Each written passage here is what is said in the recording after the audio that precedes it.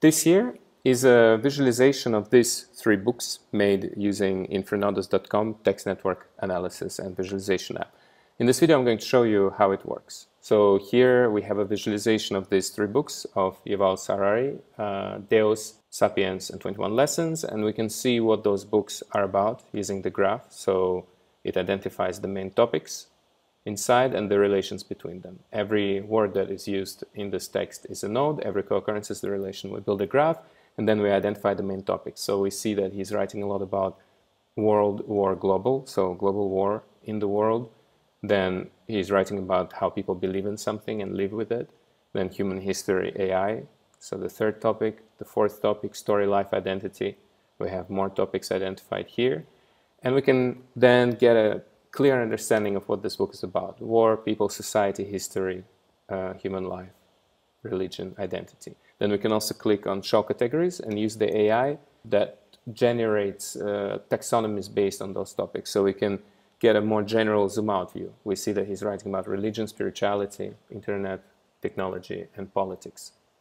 So here we get a general understanding of what this text is about. We also have other text mining elements here, such as trends of topics, how they evolve, statistics, so all the main nodes and all the metrics, sentiment, positive, neutral, negative. Then we have an insight panel into the network structure of the text, so for those who are interested in the narrative variability.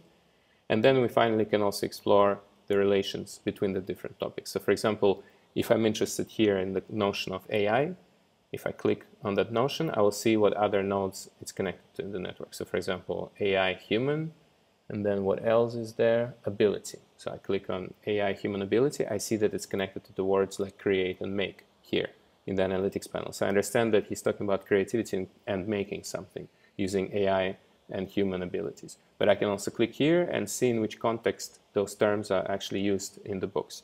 So I can get a more in-depth insight on this topic from the book itself, using this non-linear way of getting into the discourse through the graph, actually. You see, I started from the periphery, here, AI, and then somehow infiltrated into this discourse on the topic that was interesting for me.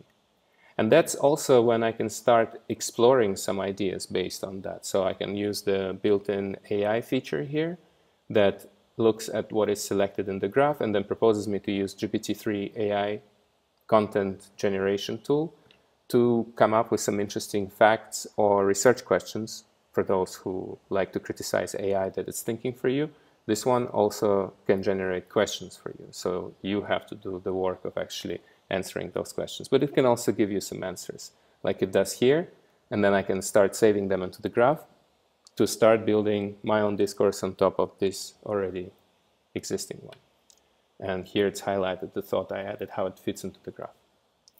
So then another interesting feature here is that I can deselect all those nodes and go into the gap insight in the analytics panel here on the right. And then it shows me the 2 different topics in the discourse that could be connected but are not very well connected, and proposes me to think of a research question. So I can start questioning this text again, but from the place that would link 2 topics that are somehow not so well connected. So whatever I come up with would be relevant because it touches upon the subjects that exist in this discourse, but also offers something new because it connects them in a new way. And there I can think myself, or I can use the AI again and ask it to generate some interesting research questions in relation to this structural gap here, right? So I go here and then I click on generate facts again, and it will generate some interesting facts that connect those 2 different topics that exist in this discourse in a new way.